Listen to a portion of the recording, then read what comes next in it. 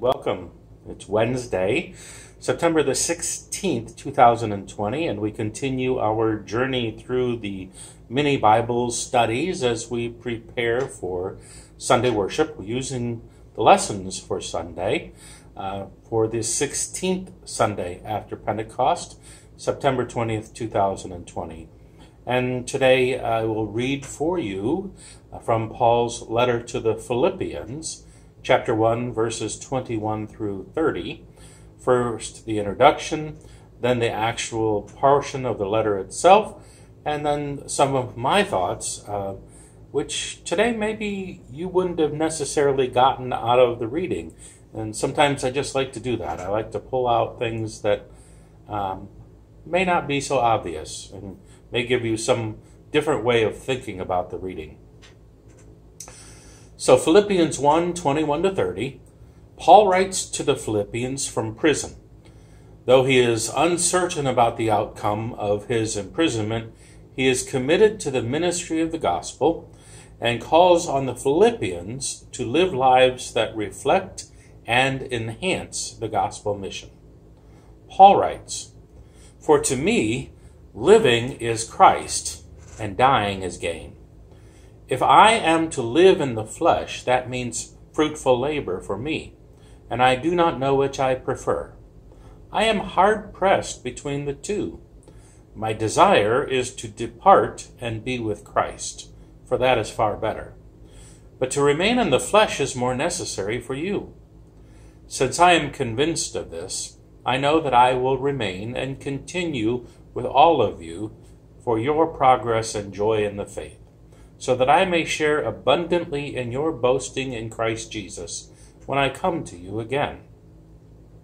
Only live your life in a manner worthy of the gospel of Christ, so that whether I come and see you or and am absent and hear about you, I will know that you are standing firm in one spirit, striving side by side with one mind for the faith of the gospel, and are in no way intimidated by your opponents.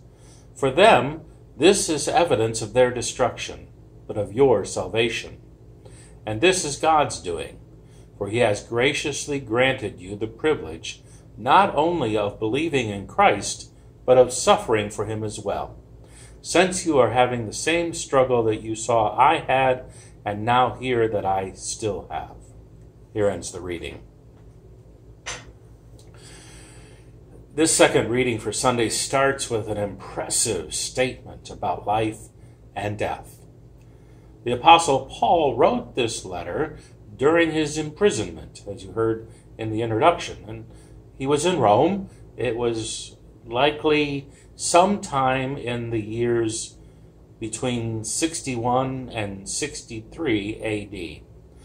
And his imprisonment is somewhat similar to a situation of being under house arrest, although he would have had a military guard, the Roman soldiers, that would have also allowed him certain privileges. Some certain folks could come and visit him. For example, his student, Timothy, who we know there are 2 letters written to Timothy by Paul. And also Timothy probably helped him write this letter, maybe in thought and theology, but also maybe in actually writing the words down. Why is this information important? Paul's reflections in this letter, and specific to this particular section, are a response to the nearness of his death, which is a probable outcome of his imprisonment. And as we know, it is the end result of his imprisonment. Most scholars place his death in Rome just a few years later after writing this letter. And in today's reading, Paul provides an impressive re-evaluation of his death, which he may have thought would not happen before Jesus' return.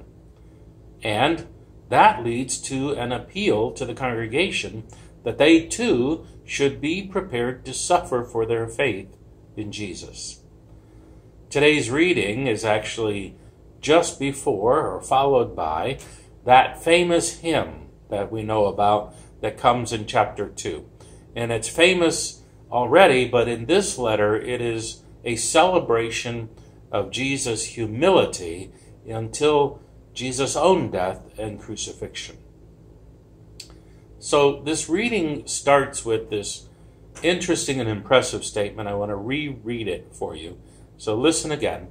For to me, living is Christ, and dying is gain. If I am to live in the flesh, that means fruitful labor for me, and I do not know which I prefer. I am hard pressed between the two. My desire is to depart and be with Christ, for that is far better. You know, we likely have heard those sentences so many times that we are desensitized to Paul writing about life and death. Yet for Paul, he is in the middle of, if not a physical, an emotional life and death struggle.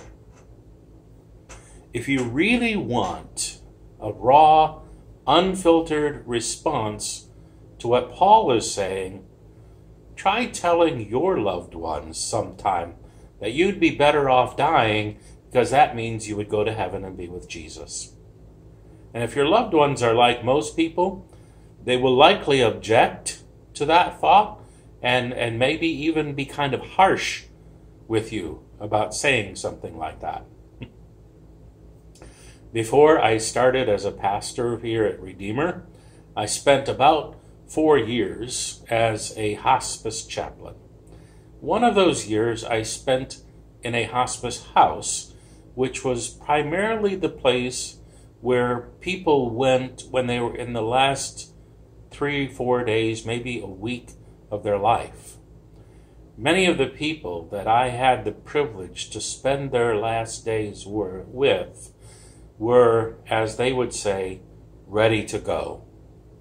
Their children and grandchildren, however, they were not so ready for their loved one to go. They wanted them to fight death. Try all of the machines, all of the medications available. Do everything you have to do to stay here with us. And many times, those children and grandchildren became angry with the hospice staff for allowing their loved one to die.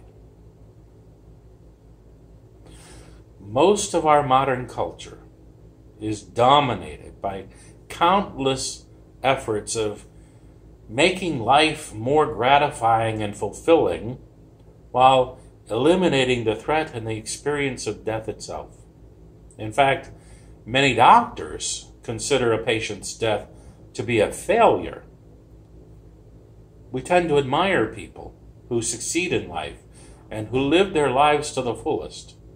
Even most Christians would admit, well, yes, we do want to go to heaven, we're just not wanting it to happen anytime soon.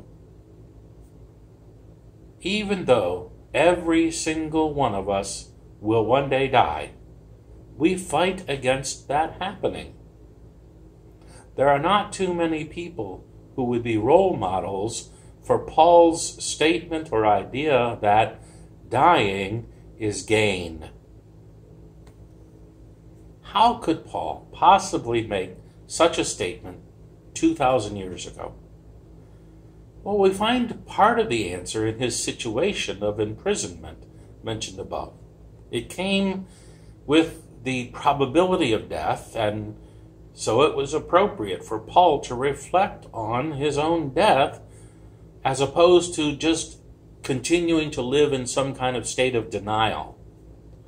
Another part of Paul's reasoning is his complete faith in Jesus Christ, that death is not the end, that Paul wholeheartedly believes that the physical death of this body is no more than a transition into new life in Christ.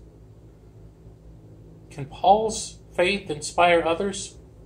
Absolutely. Let me share with you a little bit of a story. In the spring of 1945, and most of you can probably relate to that, the last message that was written by a German theologian in the name of Dietrich Bonhoeffer, who was executed in a concentration camp in Nazi Germany, his last statement demonstrates a similar kind of confidence that he may have been inspired by Paul. Dietrich Bonhoeffer writes, "For me, this is the end, but also a beginning. With him, I believe in the principle of our universal Christian brotherhood, which rises above all national interests, and that our victory is certain." Now, I don't think he was talking about the victory of Germany in the war, or the victory of those who were anti-Hitler. I think he was talking about the victory of Jesus Christ on the cross and over death and sin. For our perspectives on death, the centeredness on the resurrected Jesus can make a big difference. It turns typical human perspectives on life upside down. Attitudes about living life to the fullness suddenly become questionable. The cliche that the one who dies with the most toys wins becomes immature.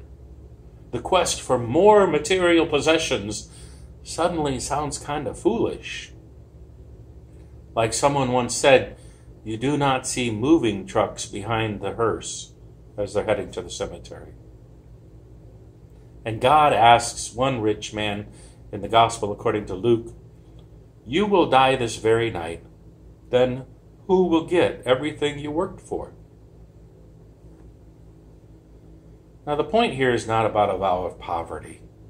It's about choosing to make the first thing first. What do we prioritize as the first thing?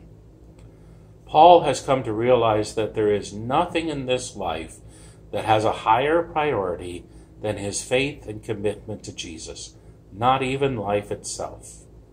That is how Paul can say, "For to me, living is Christ, and dying is gain." Thank you for joining me today in this somewhat difficult topic as we consider and continue these mini Bible studies, looking at the readings for this Sunday, the 16th Sunday after Pentecost, September 20th, 2020. Take care, have a great day, and God bless.